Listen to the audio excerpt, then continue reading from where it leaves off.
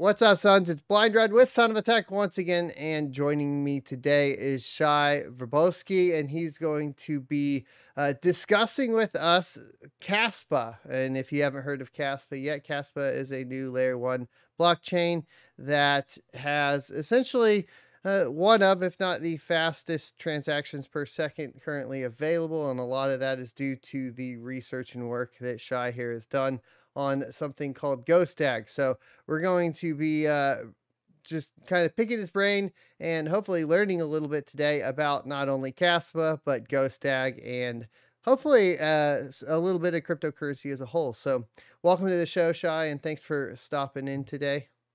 Sure, thanks for having me. So give me a little bit of background. What other projects have you worked on in the past, if any? And then what got you interested into cryptocurrency? Actually, this is my first project in the cryptocurrency space. I have other cryptography projects which are part of my PhD, which I'm hoping to complete this year in quantum cryptography.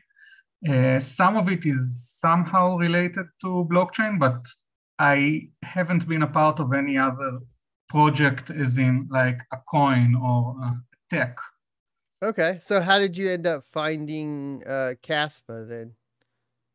Well, in my second year of my PhD, I was assigned to be a TA for a class in Introduction to Algorithms, and the other TA was Yoni. Okay. And that's how things started rolling. That's how I knew the guy. I didn't know him before, and we got to talk a lot, and he got me really excited. I was at a point where I could say I lost hope a bit on the crypto. I've been following Bitcoin and Ethereum and all the things that existed in 2013, 2014, and it seems like there are a lot of problems and not many or any solutions in the horizon. So when Jonathan told me he's going to start a new project, I was like, okay, good luck with that. I didn't have much faith in this either. And then we talked about it a lot, and he convinced me to educate myself, to read a lot about.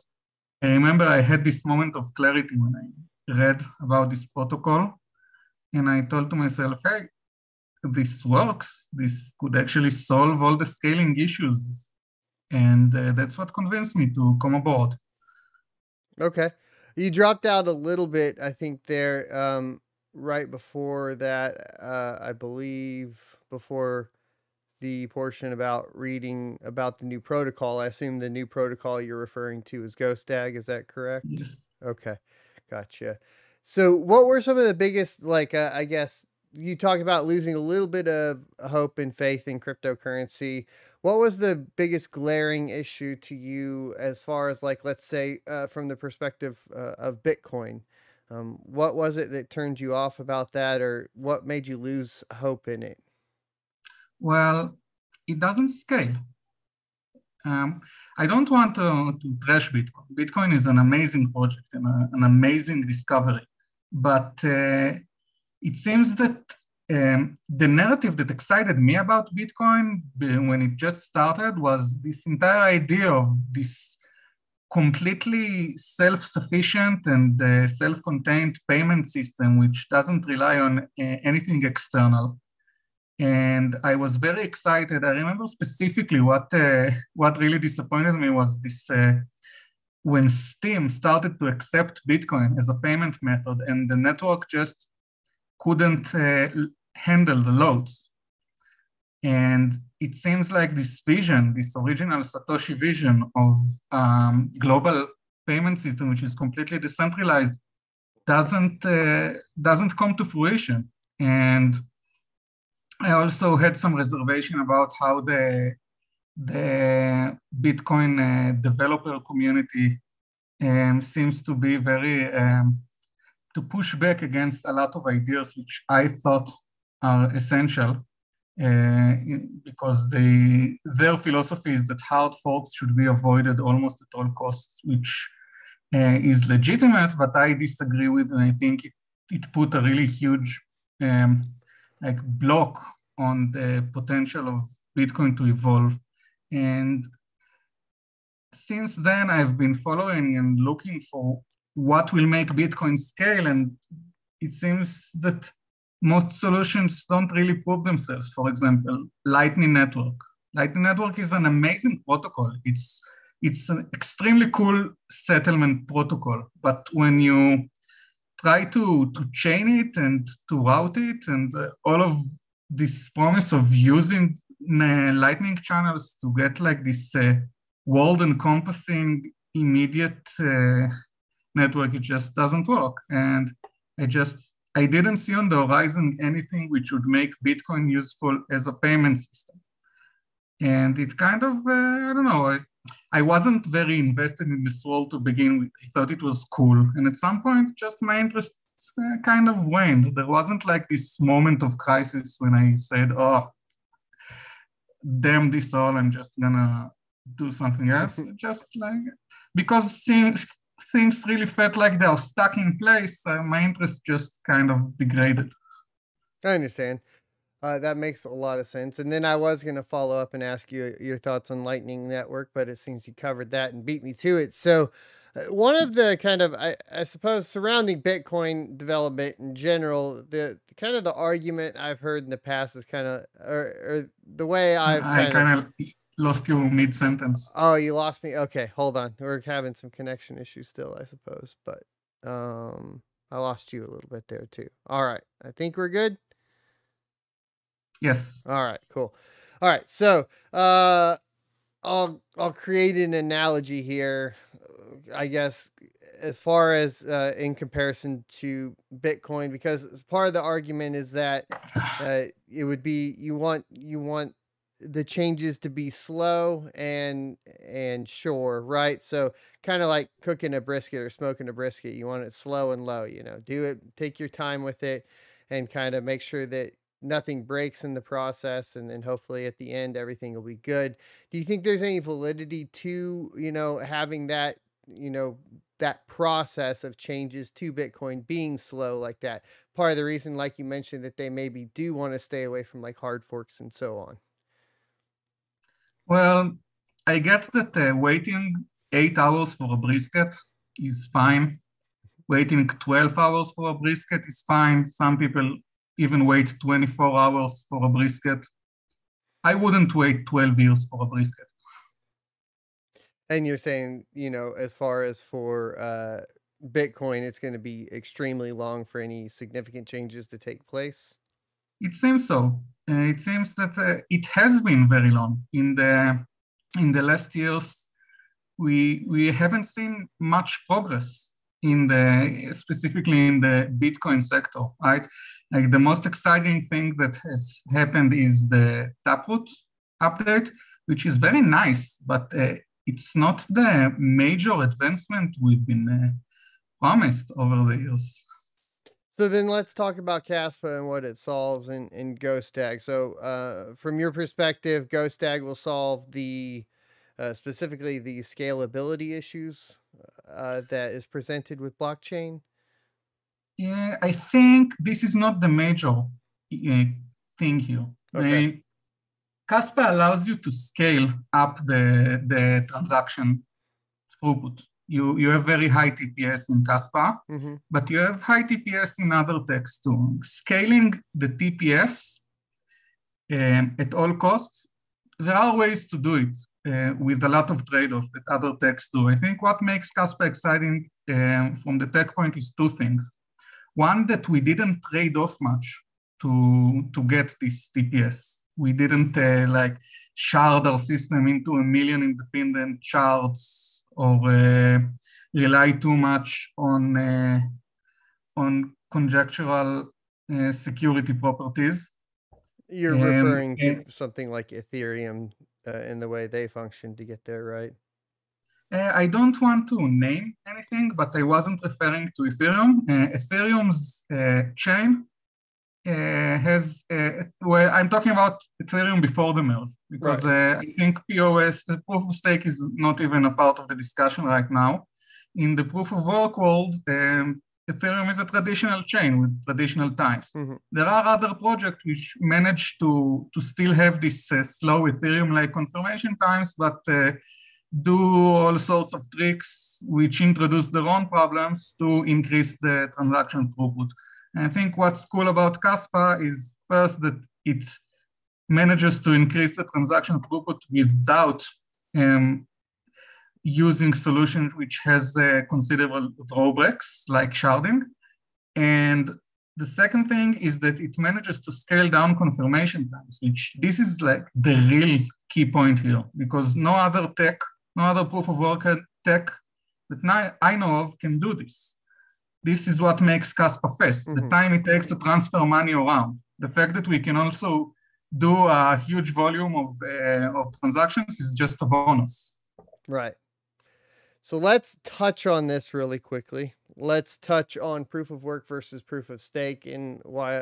What do you think I know earlier you mentioned, proof of stake is not even in the discussion. Why do you see proof of stake is not even being in the discussion at this point in time?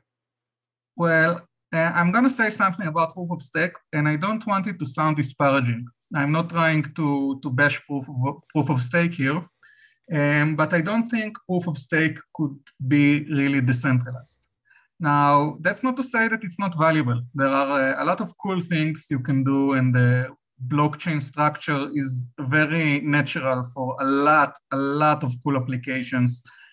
But I don't think the goal of any proof of stake project, any interesting proof of stake project at least, is to be decentralized. And I think the dynamic, which is naturally imposed by staking, doesn't allow decentralization.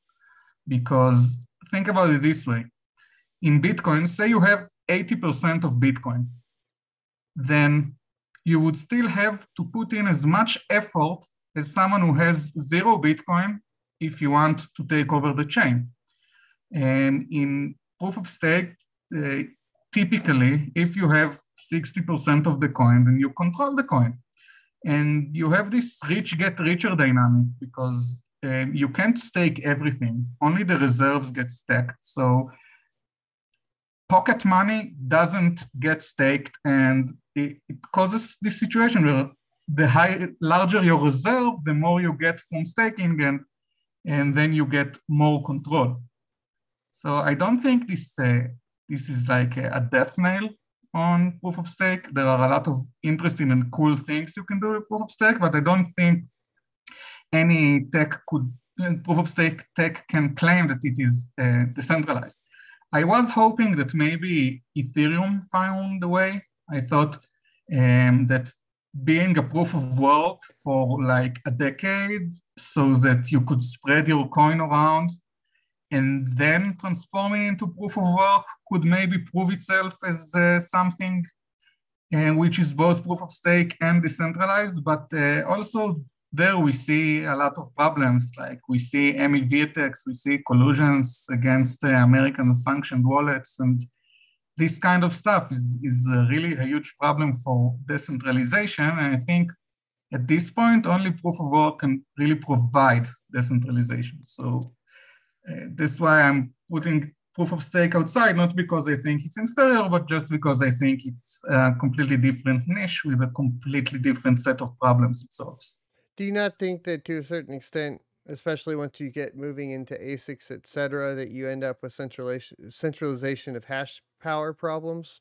Kind of like we've seen with Bitcoin between China and I'm sorry, you got cut off again, but I think I can complete. Can you hear me? I can hear you. So yeah, I was just asking, like, do you not see that as being a potential issue with ASICs and the centralization of hash power as well? Yeah, I think it is an issue. You can't ignore this issue, but mining tends to get centralized, and once mining is centralized, then you have problems of this kind, even in proof of work. And this is why I think high block rates are very, very important, and to some extent also high transaction rates, because essentially what you want to do is to decrease the hardware entry barrier for it to for it to be like profitable for you to even mine. Like even if you have access to one Bitcoin ASIC, you wouldn't get anything from it, right? And why wouldn't you? Because if your fraction is, I don't know, like a millionth of the network, then the time you would wait for a block on average for some return on investment would be the block delay time a million. So it's like 10 million minutes in Bitcoin. If you have high block rates and you're the same fraction of the network, you don't have to be larger. Just because there are higher block rates, you would still gain the same fraction, but the time you would have to wait before you actually see money is very, very shorter. Mm-hmm. And if you think about it in terms of transaction throughput, one of the problems for entry barrier is not just how long you wait for a block, because there are pools for that. But another problem is how much coin you need to gain to accumulate. Even if you are in pools and you're getting shares, how much do you need to accumulate before it becomes something that you can actually spend? You go above the dust threshold. And if you have more transaction, then the fee per transaction is smaller. And then again, you would have to wait a lot less time. So this high BPS and high ITPS combined make it that you need a lot less hardware, even if you're talking about ASICs, to be able to mine and expect to see some money within your lifetime, not to mention within a month. So I think, yes, it is an issue that mining tends to be centralized, but I also think that high BPS and high TPS would allow mining to remain much more fractioned across the network. Yeah, and I think that's something that Kaspa does do extremely well. It's one of the things that I try to drive home when I'm talking to people about it, is to build your own node for Kaspa and to mine to that, because traditionally, you know, building your own node for something like Ethereum and even putting like a ton of hash rate on there, like say like 500 GPUs or something, it's still going to be astronomically long back in the day for you to actually find a block. And that problem appears to be solved with Kaspa to a certain extent, to where I don't need near as much hash power to have the chance to find a block, because there are so many blocks per second, aka BPS. And I think there's a distinct advantage to be mining to your own node in Kaspa, even at a smaller level of hardware than there is on any other chain. So I think that's something that Kaspa does that's both unique and also very exciting. So I agree with you there. And I like the way you explained it for sure. What is the purpose for the move from Go language to Rust as far as a programming language goes? And what will be, of course, the benefits, etc., and what is the timeline for that, right? Yeah, okay. So maybe about concrete timelines, I'm not exactly the person to ask. I'm going to give like a broad overview.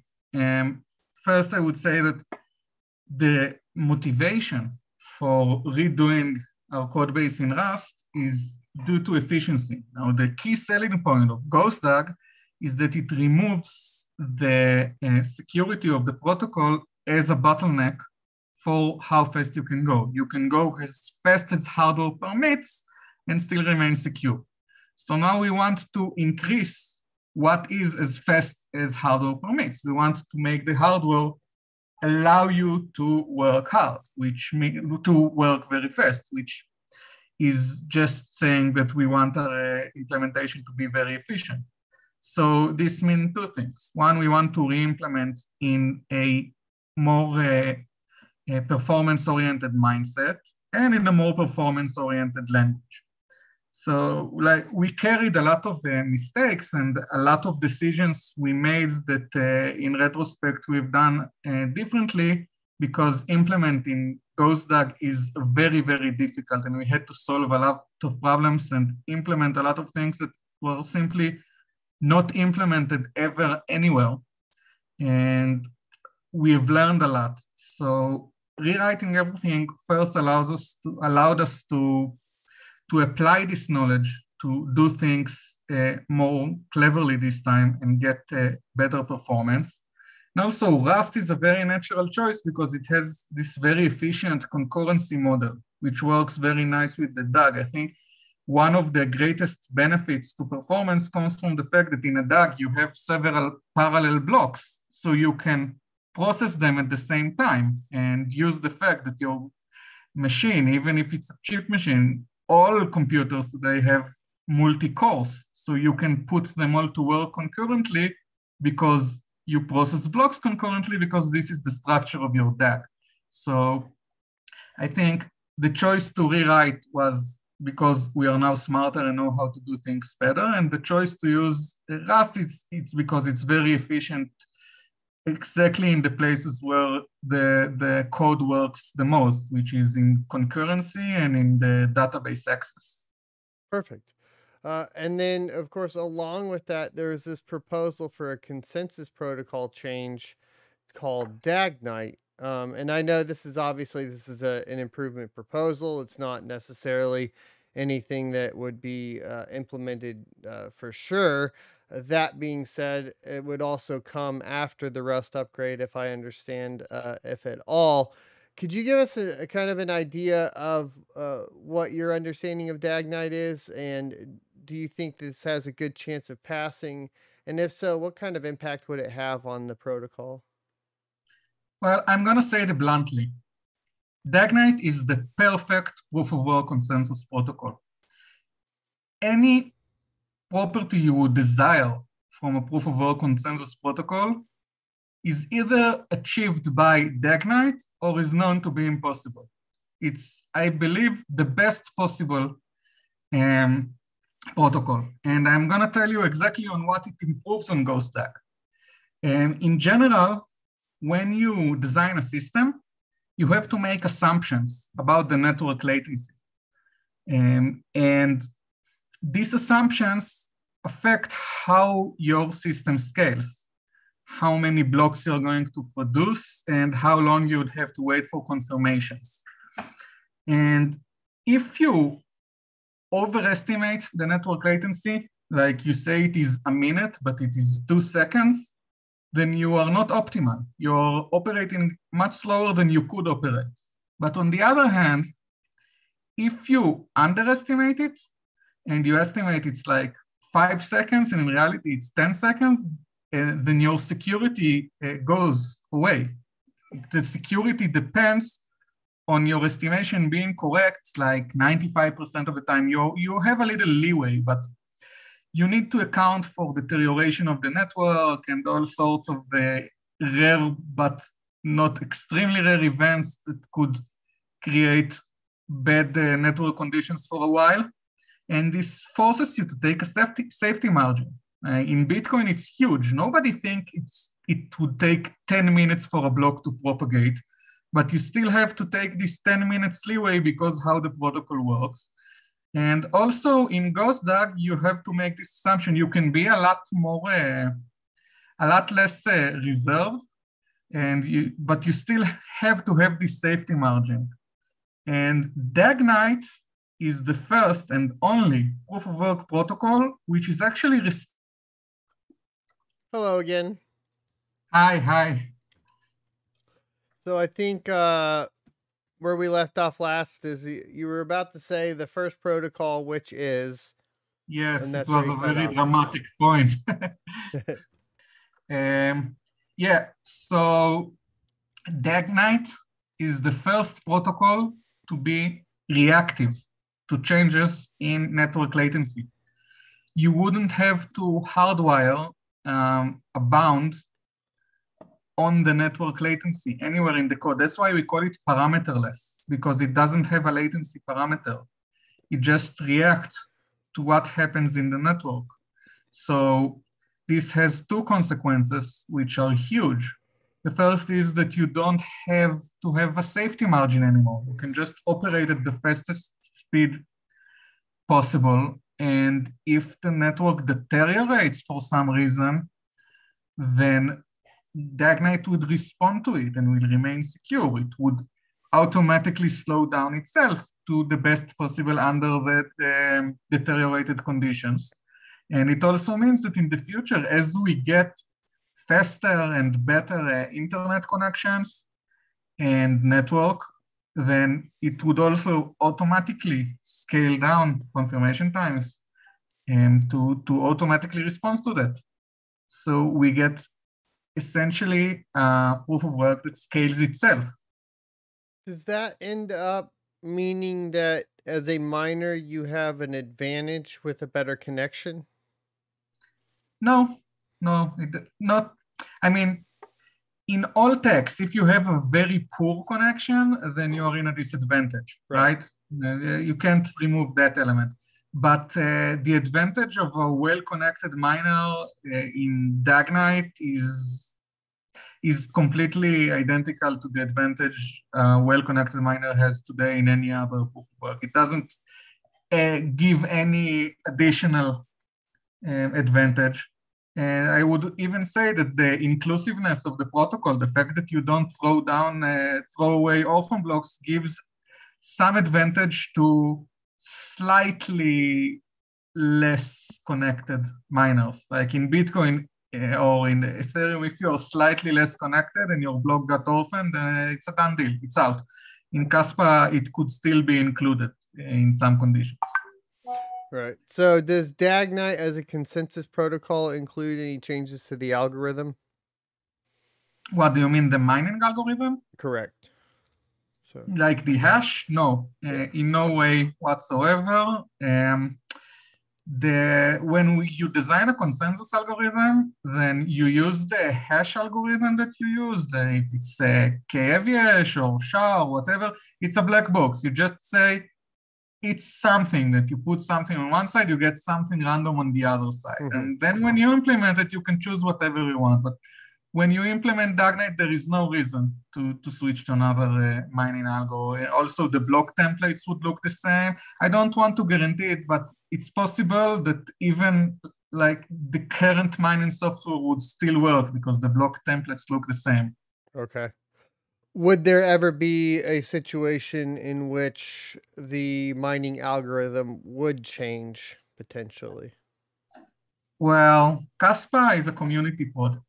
And every changes we make are decided by the community. So if someone will suggest that we change the mining algo to whatever, and the community would agree with it, and it will be put to a vote and would get chosen by a majority of the community, then yes, the algo could change. But this much is true for any project can just decide, okay, we are now changing the algo and we are not only going to support the code base of the new algo.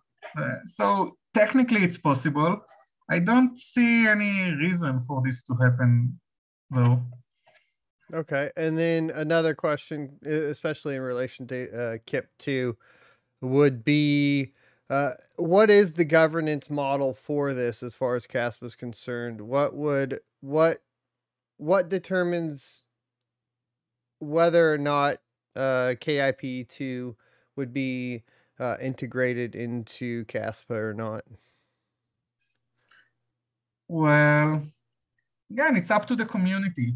At the end of the day, anyone can do anything. The Kaspa current devs could do whatever they want with the code, and anyone else can take a fork and do whatever they want. Essentially, the winning chain is the one which gets the most adoption.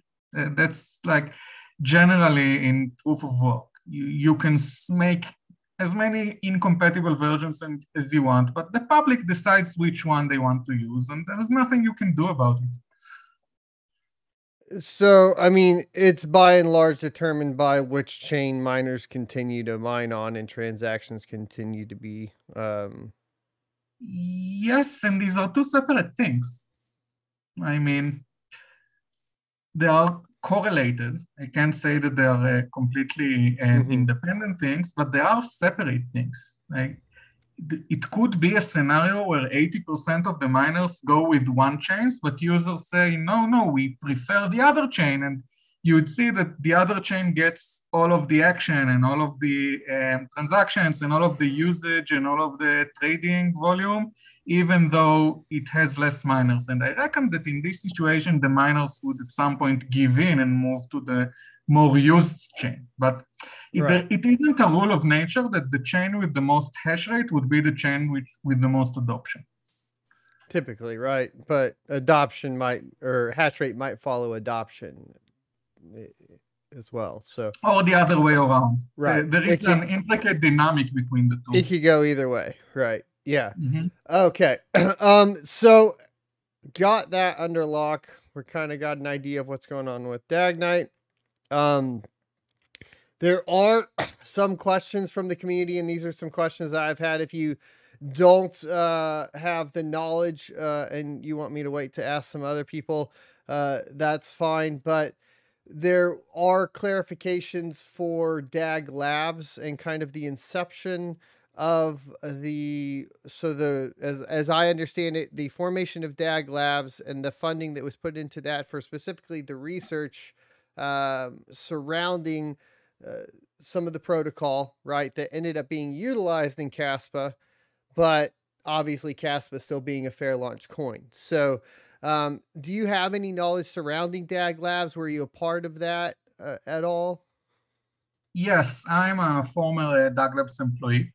Okay. And Perfect. I think all people which are, we don't like the term core devs because we really believe that this is a community project and there isn't a core. I like to call us like the original contributors. But I think all people which are perceived as original contributors, and it includes Jonathan and Michael and Ori and Elichai and Eyal and me. We are all former DAG Labs employees. Okay. And I was never a part of management, so I wasn't part of the money talks, but I do know what happened, and it's not that much of a story. Essentially, Polychain and some other investors decided to invest in the technology, and the monetization model was to create optical ASICs, like designated hardware. Mm-hmm. I don't think we plan to do it in-house, but to collaborate with the other teams which worked on this kind of hardware. And the thing was to design this hardware and to let the investor have some of this hardware as return for their investment. As we went along, it became apparent that this optical hardware isn't maturing as fast as we'd hoped it would. And at some point, we ran out of our budget, and we decided that we don't want to pursue this path anymore. We don't want to raise any more funds, but we want to pivot to a community project. And some people think it's a bit weird that the investors would allow this, like they put all this money into this and then they don't really have an advantage. Like they didn't get anything that everyone else didn't get for free. But I don't think that's true. I think for one, the money was already put in, so there is no reason to prefer no lunch over a fair lunch. And they did have precedence. Like they were one of the first ones to know that this project is going to launch and to mine it.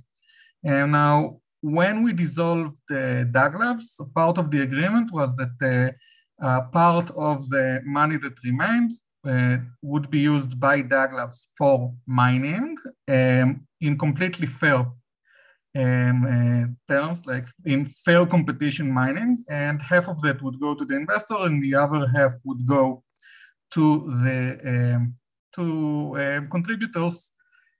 And that's what happened. I can tell you that I personally was the one that ran this operation. Like all the mining done by DAG Labs, it was essentially done by me. I hired all the servers and maintained them. And I can tell you that we managed eventually to mine about 800 million Kaspa, a little less than 800 million Kaspa, which is about 3% of the entire circulation. We actually thought we'd managed to mine a little more, but we were completely overwhelmed by how fast this coin took off. And that's about it. And the investors got their share, and that's just what happened. This is how we combined the fair lunch with getting some seed investments to kick us off.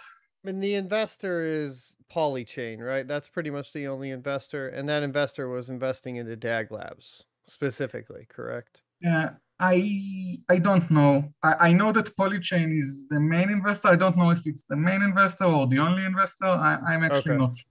I mean, I can find it out later, but it's not secret information or anything. It's just that I personally don't know. Yeah, it was hard to dig through. I was trying to dig through the FAQ and figure out like what lines drew to where. But just to clarify, as far as what was done, there was investment money that was taken into DAG Labs that was utilized to mine Kaspa in the beginning, correct? Yes, then, but I do want to stress that it wasn't a pre-mine. It was a competitive mine. And we took all sorts of measures to make sure that the mining is as competitive as possible from the get-go. Like we were public and started to garner a community as soon as testnet launched, which is quite a few months before mainnet launch. We tried to advertise it to all crypto enthusiasts and a lot of people which were unrelated to DAG Labs or Polychain in any way. It came and looked around, and a day before, we didn't decide on the mining algo until a day before the launch, where there was a community vote and the community decided to use K-heavy hash. We also introduced some modification to it. So people with the FPGAs for like currently for variants which were at the time wouldn't have an unfair advantage from the start. And we made mining as competitive and as fair as possible. And under these conditions, the money was put into mining the Kaspa, which went to DAG Labs and to its investors. Right. And like, I'm not saying it's not a fair launch. I'm just clarifying so everybody understands. It's just very clear, cut and dry. Some of that was utilized for mining Kaspa in the beginning. And then that money or whatever, that Kaspa, not money, let me be very clear, that Kas, right, that was then distributed between the investors such as Polychain, and then a portion of it was for the coders, devs, or contributors, i.e. you, Jonathan, and everybody else on the DAG Labs team. It was split in half for the investors, half for the contributors. Okay. Yeah, the point I wanted to stress is that we are not just fair lunch on paper. We didn't do the bare minimum so we could call ourselves a fair lunch. We went through great lengths to be as fair as possible, well beyond what you would technically need to honestly call yourself a fair lunch. Yeah, nobody's attacking that. No, I'm not saying that you weren't. I don't. Yeah, I know you aren't. I'm just. I'm not saying like you're not a naysayer. I'm just saying I want people to know just that being fair was very important to us, and we did everything we could. Just not just what's enough. Okay, yeah, we're on the same page. Cool. So I think that wraps up like as far as the tough questions go. I'm going to look through here. I know I'm going to refresh my page and see what other questions people had in relation to Kaspa and make sure I'm not missing anything. And then didn't you want to ask about the dev fee proposal that was dev fee? I think we have fully covered because dev fee originally was proposed as non-obligatory, and then as far as I understand it, that got redone into essentially being optional, a request for an optional that would be built into the miner, the pool, and stratums potentially, right? Yes. with a scalable, and I've already covered that on the channel, so I don't think that there's need to really discuss it unless there's something you wanted to add to it. No. That's it seems like you got it covered. Good. Everybody's just trolling, like when Moon.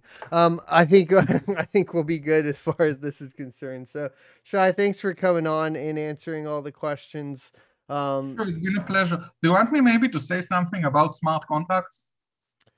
So, is that a thing? Is that are smart contracts coming to Kaspa? Well, they will come eventually. I know some people are concerned that maybe smart contracts wouldn't work on Kaspa. There are some theories going around that people making these audacious claims that the architecture doesn't support it, it's impossible. And I just want to assure people that having smart contracts on Kaspa is something that we've thought about from day one. Since before the first line of code was written, since before the name Kaspa were chosen, we've had research projects about it where we studied the problem. Actually, I wasn't a part of this particular effort, but I can tell about it. And like when you implement smart contracts, there are two paths you can go. You can also do them together. They don't contradict each other. And one is to go native and the other is to go off-chain. And we are considering both options at this point. I just want to say that because Kaspa has such fast confirmation times, we could and we consider doing the smart contracts off-chain and just use the main chain as a settlement layer. And since we have such low confirmation times, then it would still work faster than native smart contracts on other chains, which are very limited by the high confirmation times. So this is just something I want to put out there, that the fact that Kaspa is very fast and non-sharded is not a disadvantage to smart contracts like some people are trying to portray it. And it actually makes solutions which are now considered too slow very, very fast. Okay. Interesting. Yeah, I hadn't even paid attention to any of the smart contract conversations surrounding Kaspa. When I look at Kaspa, I'm looking at it for its transactional capabilities, right? So I'm putting it on that kind of that side of the fence, not really on the smart contract, I guess, for lack of a better term, EVM side of the fence or whatever. Mm-hmm. But interesting that would be a possibility in the future for Kaspa, and I'll definitely pay attention to that and make sure we cover it if it ever comes to fruition. But thanks for giving me an update on that for sure. Sure. So thanks. Where can people find you as far as like if they want to tweet at you, DM at you? Twitter is the best place. Okay. If you could tag me so people could find my profile, okay. I'd appreciate it. And I'm also pretty much active on the Telegram channel. I also try to maintain some presence on the Discord server, but I think Twitter, if anyone wants to reach me, Twitter is the sure bet. I try to respond to DMs. So if people want to reach out for me, I think that's the easiest way. Perfect. I'll link those down in the description below. And thank you very much for coming on and talking to the community about Kaspa. Sure. Thanks for having me. It's been a pleasure.